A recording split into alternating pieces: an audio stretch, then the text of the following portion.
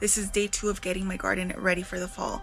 Today we're only gonna have a high of 106, which is hotter than it was yesterday. Yesterday it was 103, but better than it'll be later this week when it's gonna go back into like the 111s, 112s. Today I'm going to be top dressing all of my beds with compost that's still in the back of my truck and has been there for like the last month. I don't even know why I'm so worried, because that's the whole reason that I bought this Gorilla Cart. I set up my Gorilla Cart a few weeks ago, so I'm ready. Just kidding, I'm not ready, but I'm as ready as I'm gonna be. I need to carry all this to the backyard. I love adding compost to Serendipity because I feel like it just reinvigorates the garden with a lot more nutrients that the plants are then able to take up. But also, I love topping my garden beds and all of the containers with it because over the summertime, everything dries out so much that there's dry leaves everywhere. The foliage turns a little bit more yellowish brown. And so the beds oftentimes can look a little bit messy, and it's hard to point out any new sprouts that come up because there's bits and pieces of plants everywhere. But adding compost on top of the garden beds, it just makes the entire space look so much more tidy and put together and beautiful. And then whenever any new sprouts start popping up, I'm able to tend to them a lot better early on because I can actually see them. Plus, it helps me raise the soil level in the garden beds again, because usually by the summertime, a lot of the organic matter that I had inside of the beds has broken down, so the soil level goes down significantly. And then that's when I add more organic matter, top it with compost, and then over time that's gonna get broken down and the soil level is gonna go down again. And it's just a cycle that I'm going to continue repeating, and this is how I'm going to be building up soil over the next few years. I finally have cocoa coir. My brother gave this to me. And I'm so grateful. Oh, something around, something nice.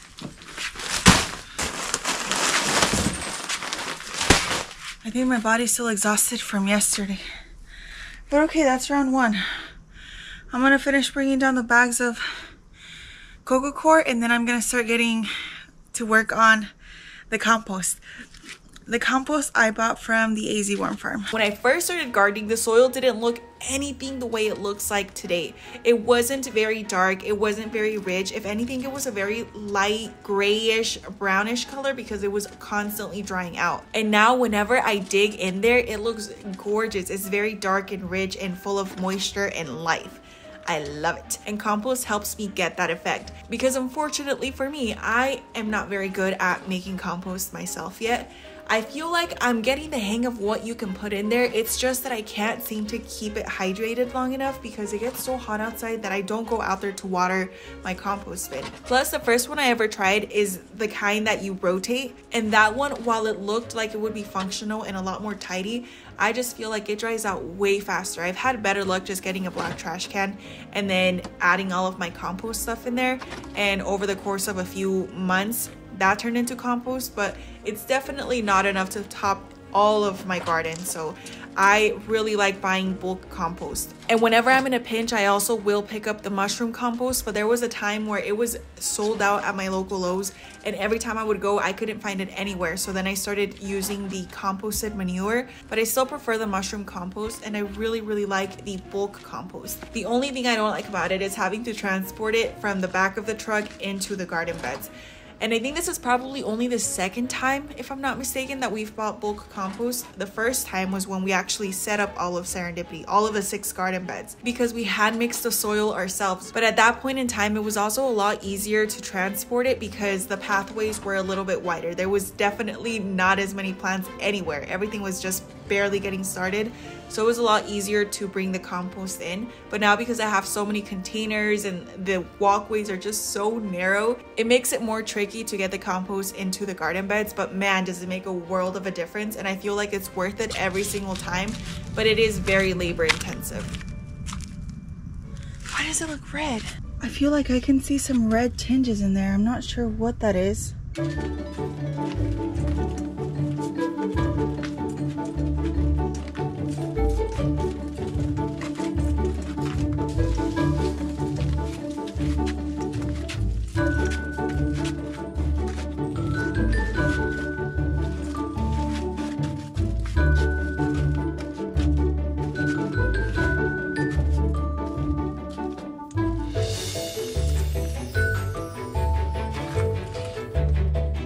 I totally forgot, but before I dump it, I have to pull up all of the irrigation lines. Otherwise, they'll be buried really deep.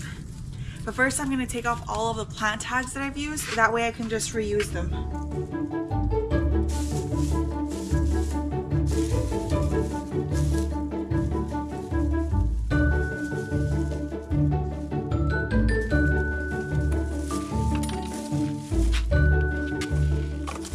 My eyes hurt so bad from all the sweat and sunscreen that keeps getting in them.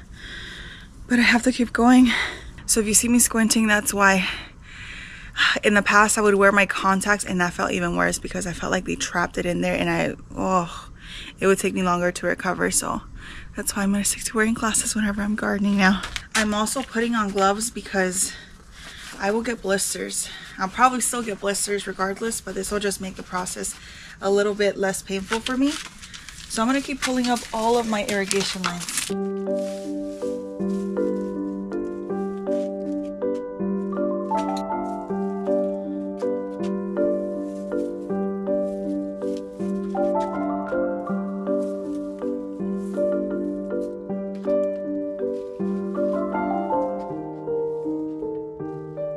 The coolest thing about this Gorilla Cart that I'm super excited to test out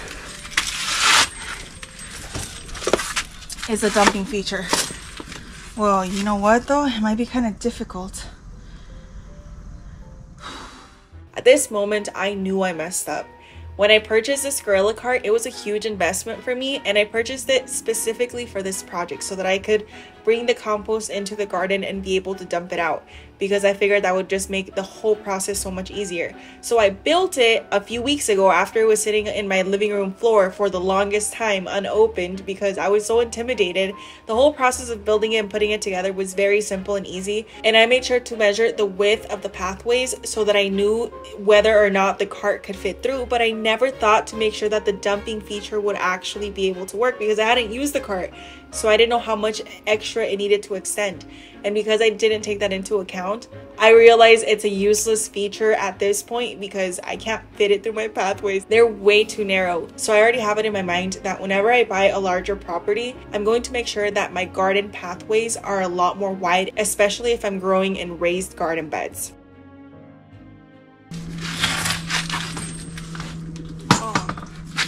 Yep, nope, I won't be able to dump it because I don't have enough room. Okay, let me go get the shovel. Even though I was livid with myself having to scoop out shovelful after shovelful of the bulk compost, it is still so worth it in my opinion because it's very cost effective. So for a whole cubic yard, I paid about $30. And the compost that I bought this time around was a City of Phoenix compost. I called to make sure that it was safe to use in raised garden beds, and they said it was completely fine because they also sell some bulk screened compost, but that one is like $80 for a cubic yard. And at the time they were completely out of it. So I got the City of Phoenix compost and it worked amazing. And remember that red tinge that I saw in the mulch? Well, it stumped me for a little while. I finally figured out that it was just the reflection of the little side thingy on the truck. The little light was reflecting onto the mulch and giving it that red hue. And as soon as I moved the cart, it was completely fine. So I felt kind of silly at that point. Spreading the actual mulch is probably not that bad. It doesn't take that long. It's not too time consuming. And I kind of like it. It's a little bit therapeutic, and being able to cover it all up and see all of the garden beds look so uniform makes my heart happy and my brain happy as well. But the part that I didn't like was having to use a shovel to get them out of the Gorilla Cart, because this was what I was looking forward to. This entire time I kept thinking to myself, oh my gosh, this cart is perfect for my job.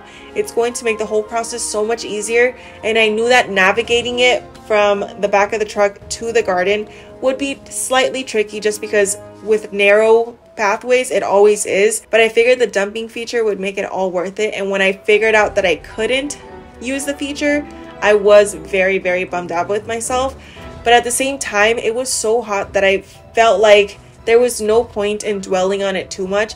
I just had to get to work. If I were to rate that Gorilla Cart right now though, I would rate that thing a 10 out of 10 because I've used a wheelbarrow. I have a wheelbarrow and that thing is so bulky and hard to navigate, and it barely fits in between my garden beds. And this Gorilla Cart is still a little bit difficult to navigate just because the pathways are so narrow. It glides through like butter. It's amazing, and I'm carrying a lot of weight on it, but I don't feel that with the wheelbarrow. I felt like I was carrying the weight because it got so heavy.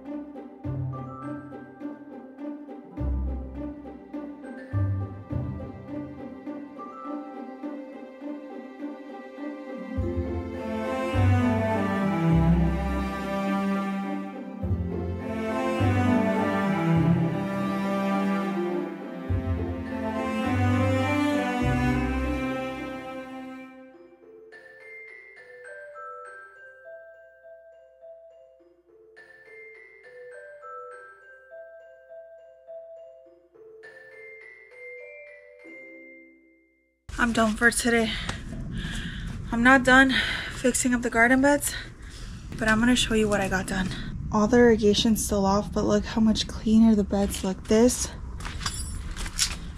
compared to this, it just looks ready to be planted in. I haven't put the irrigation back on because I still need to top dress with some fertilizer and azomite, and look how gorgeous that looks. Oh my goodness, I feel so proud. I finished dumping out one more into this garden bed, except I don't have the energy to finish spreading it out because it just takes forever. But I did get to finish all of these, and look how much better that looks. Oh, yes.